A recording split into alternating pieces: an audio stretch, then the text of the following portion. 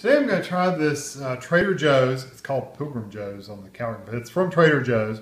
Pumpkin ice cream. It says it's super premium too. Someone recommended this. Oh, it was $3.99 at Trader Joe's, and it's high carb vegan zombie. So except for the vegan part, I like everything else. It says, do you simultaneously crave pumpkin pie filling and ice cream? Then this ice cream will be a definite ah moment. Ice cream so full of pumpkin flavor and just enough spice to tease you into thinking you're eating very cold, very creamy, very delicious pumpkin pie filling. If that isn't enough pumpkin, scoop some on top of an actual slice of pumpkin pie. That could be interesting.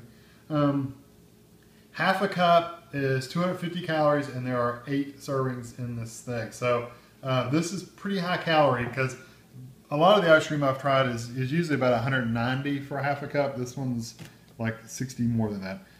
It's a little runny because it's, well, we just got here from Trader Joe's. So it's a little soft. It's actually really soft. But I think you'll get the idea.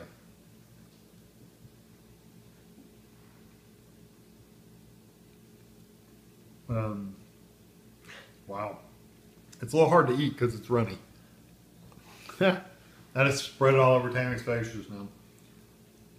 That is a really, really strong pumpkin flavor.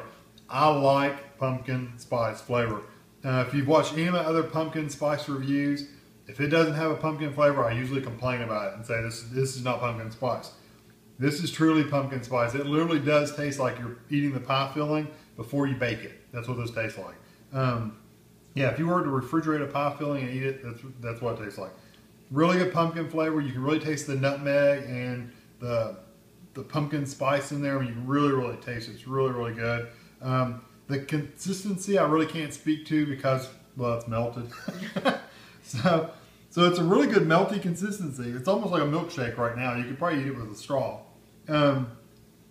Really good though. I would, next year when this comes out again, I will probably go back and make a special trip to get this because this is probably the best pumpkin that I've had for a while as far as ice cream goes. So it's really good. Give it a try if you've got a Trader Joe's in your area. And $3.99 is really not that bad a price. Calories are a little high. The price is good. So thanks for watching.